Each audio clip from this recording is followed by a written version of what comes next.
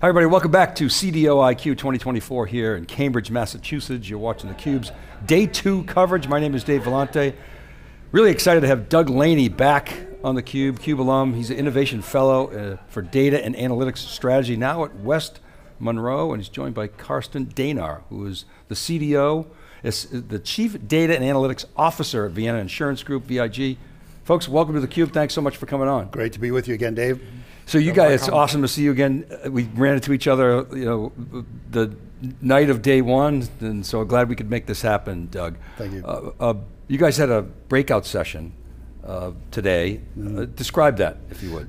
Yeah, so we wanted to share the work that we've done at West Monroe with Vienna Insurance on developing a pretty sophisticated operating model for the data office that Carsten's now leading. And so first we actually helped him in making the business case for the data office, getting that established. Carsten himself got installed as the Chief Data and Analytics Officer, and now we're helping him establish and stand up the data office and the entire operating model that he'll talk about on how it incorporates a lot of different entities throughout their portfolio. Yeah, and I have a copy of the presentation that you guys gave today, very detailed and comprehensive model. So congratulations on putting to cover in putting that together, yeah. Right? And now you got to go implement it. But right. Carsten, describe your role before we get into that.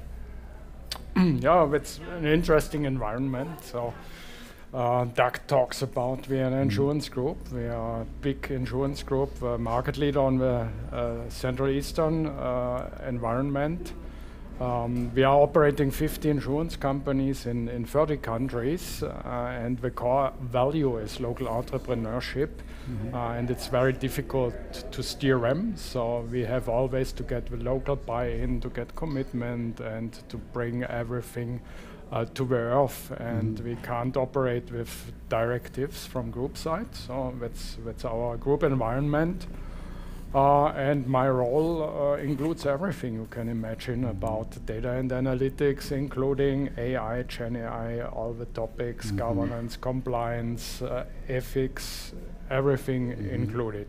So Carsten has a lot to balance. He has to balance not only playing both offense and defense as a CDO, but balance the independence of this federated approach to all of the entities within their portfolio, and balance the responsibilities across the CIO organization. They have an innovation organization, and other parts of the overall operating model.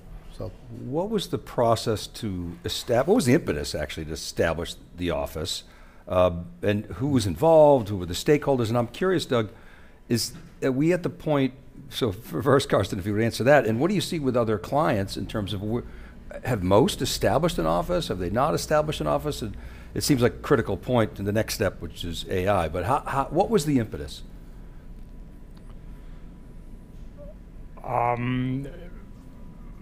think the trigger was more the defense part to establish such an office. You know, we are insurance business, it's very conservative, so everything is about compliance, so that was the starting point. And we tried from the beginning to extend the scope to the offense, so to produce added value with the data, to do data monetization. That was our goal from the beginning. And we shifted the mindset of board of directors from the defense side to the offense side. Okay, and what was the process that you guys went through? And I presume you guys assisted. What was the process? What did that look like to establish this? Because to my second part of that question, is it the case where a lot of clients don't have a data office and are trying to establish that? It seems like many organizations would, and or need to, because of the mandate for AI. Yeah, so just basically Carsten reached out. I had done some research on the role of the CDO and the business case for the CDO, which yielded some really interesting insights about how organizations that have chief data officers operate more efficiently and better. I presented that actually at this conference here a couple of years ago, Carsten had seen some of that work, reached out to me and asked if he could use it to help make the business case within VIG. Right? But basically, the research showed us that there really are two kinds of CDOs. There's a full CDO that has responsibility for the organization's data assets and analytics sometimes. And then there's what we call a CDO Lite, which is more of a advisory kind of responsibility. Whereas where the CDO doesn't really take on all of the data related responsibilities and resources in the organization. So Carsten's kind of got a bit of a hybrid model. He has more responsibility than a CDO Lite, but he's keeping the model very federated because that's the way their culture works. Okay, so the establishment is a federated model that is what, like a dotted line type of thing into the... Yes, there's a lot of dotted lines. Yeah. But what's really unique, I think, about Carsten compared to many CDOs is he actually is a peer of the CIO. Okay, so we see a lot of CDOs reporting to the CIO, Right. which we think is actually a pretty suboptimal. Data should be managed and leveraged as an independent asset than technology. I've written about this over the years. Right. So Carsten has the board has actually embraced that concept where the data office is a peer of the CIO. So when you have a lot of dotted lines, you obviously have to get alignment on the fundamental operating principles, the standards, et cetera. So what are the core fundamentals of the model? So if you are looking on the holding side, on the central office side, it was very difficult to align all the overlaps. So we have, by example, we have overlaps in the HR department with training, with data literacy programs. We have an opportunity management, for sure. We have an overlap there with opportunities, with Gen AI topics and so on. We have the IT department, and we agreed with the IT departments that we are covering all the use cases from business perspective. So we are not covering AI systems or something like that over the group. We are covering use cases, and that's in my responsibility. And if there's a demand outside of the use cases, and technical demand, we bring it into the IT process. So IT is only responsible for the tech stack. We are responsible for the business use cases, for the models, for the data content, for the governance, for the ethics, all this stuff. So we agree on very clear responsibilities. And there's also an innovation executive, right? We have an innovation executive on the level of board of directors, and that's maybe as well interesting thing. Doug said currently I'm reporting as a peer directly to the COO, and the COO is in the board of directors. And in September, I will move to the Chief Innovation Officer, who is as well a member of the Board of Directors. So it will get much more, I would say, offense drive when we connect that with the topics of ecosystems, platforms, innovations, to transform maybe the business model as well. It's interesting because I would think, because you mentioned it's suboptimal to have the CDO reporting to the CIO. I would think it's actually, from an operationalizing standpoint, it's optimal to have the CDO reporting to the COO. We're going to operationalize this, especially when we're playing defense. And now, if I understood it correctly, you're shifting to the West Coast offense, where to use a U.S. Analogy, where you're now part of the innovation group. But those are the pillars. It's sort of the governance, the technology, and then the innovation. Is that right? Yeah. What are the four? You want to talk about the four pillars of the program? Yeah. We can do so. We can do so. So I think it's no surprise our main pillars are data governance, data management and architecture, and data analytics on the other side, which should ensure that we get added value at the end. And as I said, the whole AI topic, Gen AI, is included in our analytics pillar. And overall, we have for sure strategy, planning, all this stuff we are organizing in our office. And that's how we manage the topics. We have some overarching functions like compliance, like training and data literacy, and change management, which brings all the topics together and ensure that we really get the buy-in from our daughter companies and from all the stakeholders. Because I could see Gen AI, I could definitely see it be part of the analytics because you get some immediate value there. I could also see a very tight alignment with governance. I could also see some organizations put it under data management. How do you help make that decision? How does an organization make that decision? What are the criteria? As to where to place those responsibilities? If I understood it correctly, you were saying that Gen AI fits inside of the analytics pillar. Yes. Right, and I could see it aligning with some of the other ones, particularly governance. And I say, some organizations put it into the data management pillar.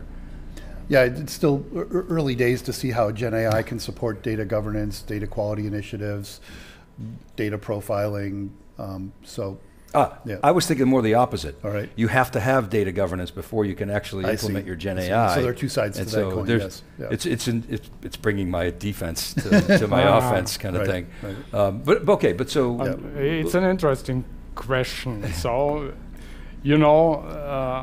we are operating in Europe with the European Union AI Act, so we have regulations for that, and so we have a big mandate to start with the AI governance, and so we drafted the AI governance, we wrote a policy, and we add afterwards the data governance here. And you can't divide it because you have data, you put data in a model, and the model produces again data. You have data governance at the beginning, you have data governance at the end, and you have AI governance in the middle.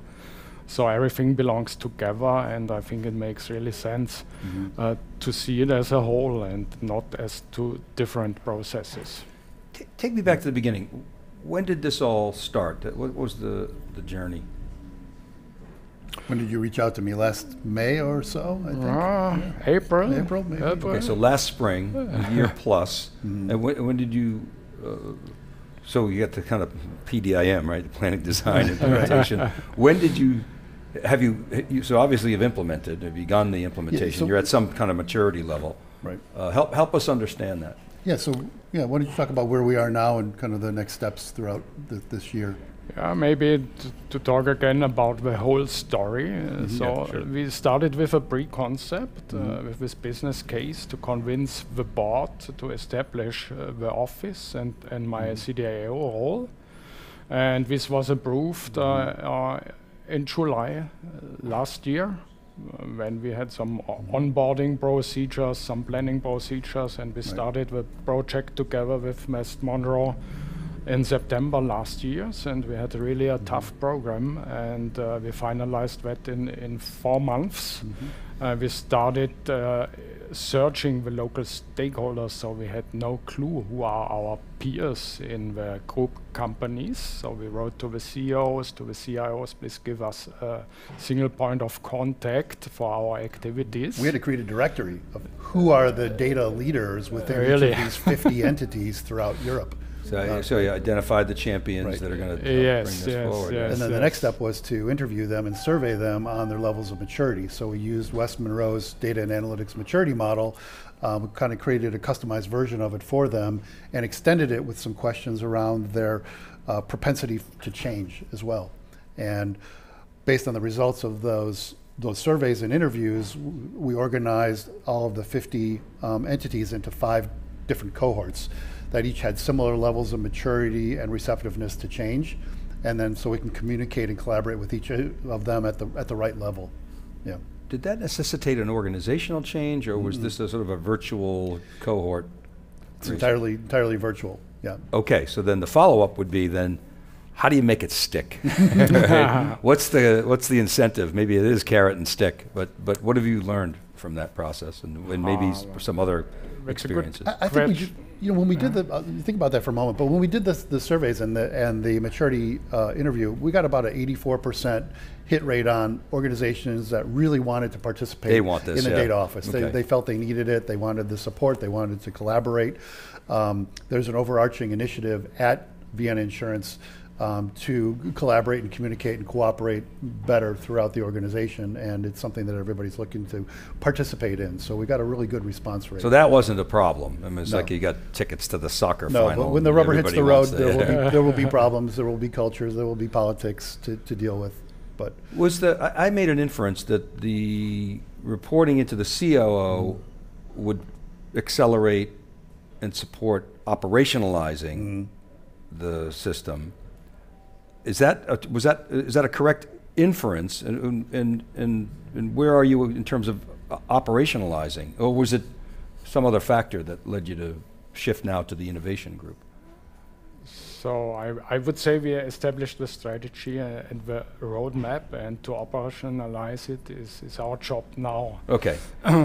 So, but you had the support of the COO, obviously, and I'm sure you still do. And the board. Yes. It's okay. This is board of directors. So was it a decision to go from the COO to the innovation pillar because you realized it put it better off there, or like you said, you're playing offense, or was it we got to make sure that the board and the COO send the message, we're going to implement. You always have to have top-down support, as we all know, as good consultants. And so you were able to achieve that first step on the maturity model, and now it's, like you say, you got to continue that to operationalize, but the operationalization comes from the incentives and the outcomes. Help me understand. Yeah, as Carsten mentioned, there's been much more of a shift toward using data offensively to drive new value streams. And what we found through interviewing the various entities throughout the company is that a lot of them have already made some really interesting and significant advances in using data in innovative ways that they want to share with others and that others want to be shared with them.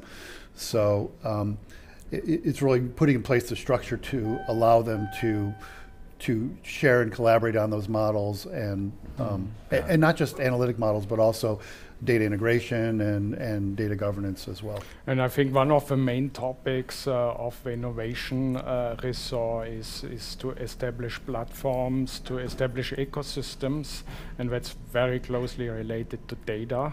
And there's a big overlap, and I think they wanted to bring that together. Yep. How much of the impetus and the timing a year ago, last spring, was Gen AI related? At the beginning, none. No. None. Okay. Yeah. Now, okay, but now it's but now we brought it home. So right. It was So a fight the last half year to bring Gen AI as well into the scope. Right. So I want to run some things by you. And go ahead. I was going to say, part of our process at West Monroe is to help companies facilitate ideation of new ways to generate value from data. So we have a pretty well-honed approach to doing that. And as we go through that process, we're also looking at AI and Gen AI opportunities to leverage data, not just data science-y ones. So that's helpful setup for my next question, which is probably my last question, because we got to go. I want to run some sort of what we see by you and see if that fits and whether you're different or the same. We see about 40% of customers from our surveys with our partner ETR, well, 40% are funding Gen AI initiatives by stealing from other budgets.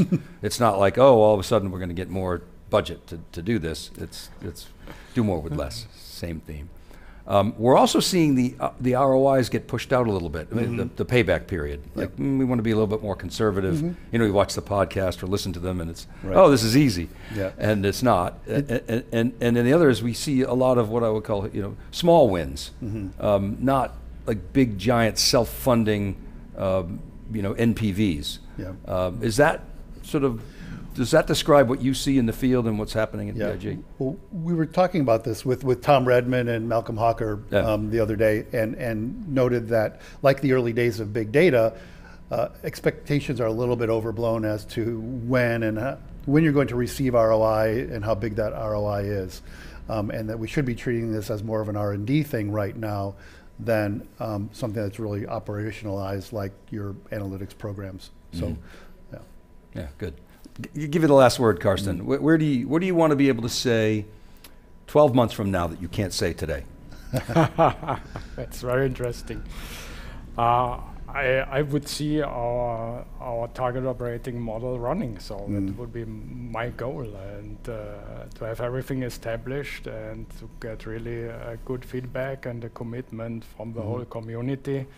New use cases, new right? use cases And being for shared. sure. We are building a platform currently with Asian Databricks to scale up the use cases around the group. So we are taking existing use cases, not new ones, existing with proven track record, and we scale it up over the whole group. And I would like to see that living. Interesting. I would love to have you come back next year and see where you're at. You mentioned Databricks. I'd love to know what you landed on with open table formats and all the governance discussion that's going on. So if you're here next year, let's do that. Great. All right. Thank you, guys. Appreciate your time. Thanks, Dave. All right. Keep it right there, everybody. CDOIQ 2024. You're watching theCUBE's continuous coverage. This is day 2. Dave Vellante for Paul Gillen and Sanjeev Mohan. We'll be right back right after this short break.